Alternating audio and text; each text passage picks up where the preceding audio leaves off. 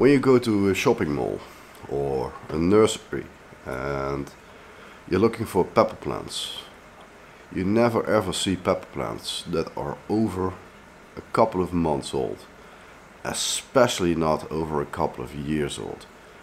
It doesn't happen. They're not efficient. Keeping them alive for over 6 months in the period of the winter, yeah, it's a lot of work, it's a lot of fertilizer, it's a lot of water, it's a lot of time without any benefits. And the biggest problem with keeping plants alive, especially peppers and tomatoes during the winter time, you need to keep them warm, but you need to prune them down. So every bug, every fungus, every bacteria that's in the potting soil, especially when it's say 16, 17, maybe 18 degrees Celsius indoors, it's gonna get released out of the soil in your living space, maybe with some other plants, maybe with some other designer plants, and it's gonna create havoc. So we do not recommend overwintering or winterizing pepper plants. But Edwin, I know for a fact that I have a greenhouse or a tiny house specific for a garden, and when I place those plants indoors there shouldn't be a problem because it's not inside a house. And you're absolutely wrong. The reason why people are putting it in a greenhouse is to grow plants, not winterize them. And when you winterize pepper or tomato plants and the bacteria and funguses get released in a greenhouse, it's gonna spread everywhere. It's gonna cling to the glass, it's gonna spread in the soil, and next year when there are pathogens, bacteria, funguses or viruses that are specific to the plants you're growing, they're gonna get released and they're gonna spread like wildfire. It's not like I'm against it or so, because I'm not, but there's absolutely no benefit except for one, and that only one reason is when the plant didn't reach its full potential, then it's maybe beneficial to overwinter it or winterize it and keeping them dormant for a couple of months. Spring or summer starts again, putting them outside and getting a couple more peppers out of it. But normally when you start early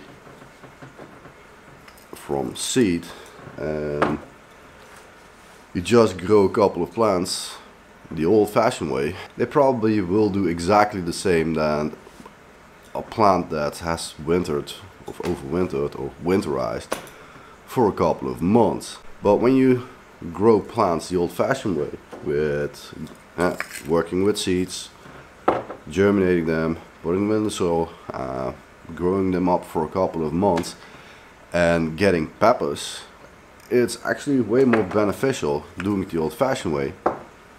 And people assume because one plant is older than the other plant that the older plant will produce more peppers, but that's actually not true.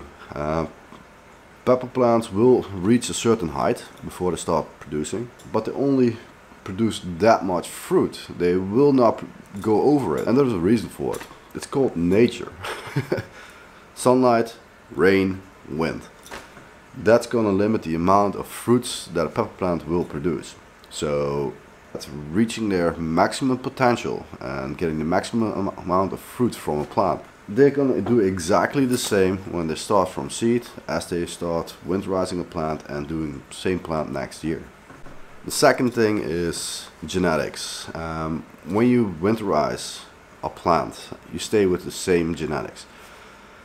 There's nothing wrong with it, but with peppers and tomatoes you want to go the generation forward and not staying in the old generation. It's not cannabis, it's a pepper plant. It's a completely different way of growing. Stabilizing a plant is very important, especially when you get your seeds from a company that maybe has the seeds for a couple of years and they're already a couple of generations forward. But when you get the seeds, you still need to start over. The seeds have to germinate, they have to sprout, they have to grow, but your environment has bugs, insects, funguses and bacteria. The conditions like the weather may not be the optimal for a certain type of plant.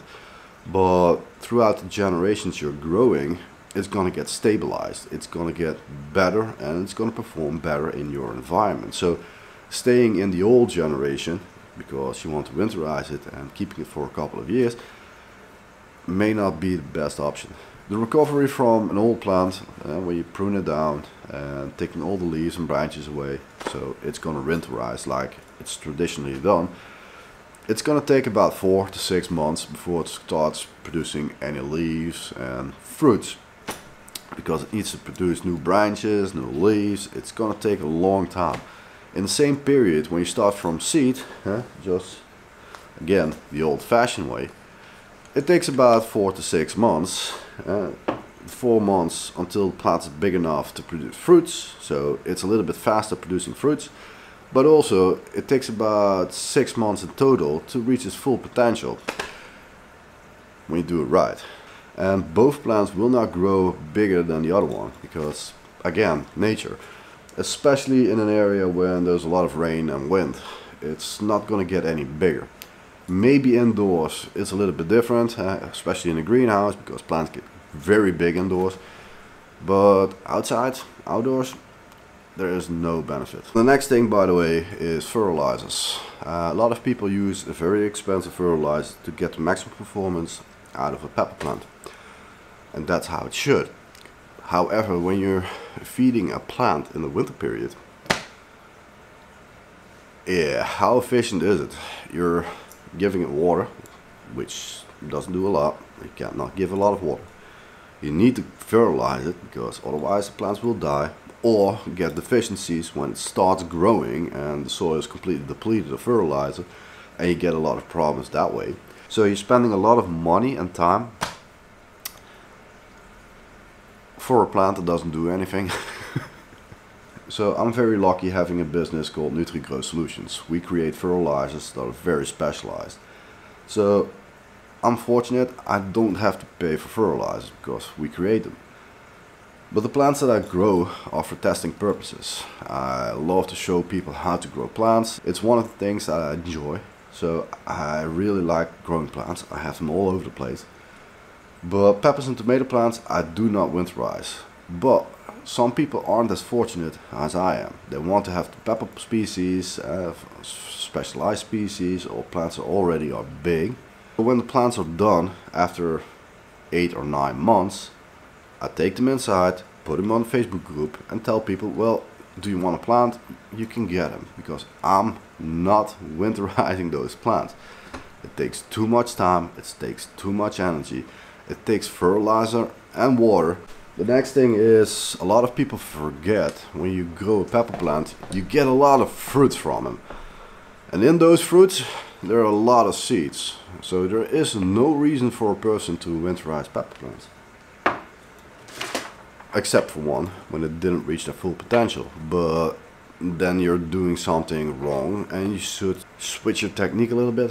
Or they didn't use the right fertilizer. So use the right fertilizer. Use something like Fruit Fuel from NutriGrow Solutions, which is specifically designed to get the maximum performance out of pepper plants or tomato plants. But yeah, there's no need for getting a mess inside, getting a lot of problems inside, or taking a lot of time growing a pepper plant that doesn't gonna do anything for 6 months.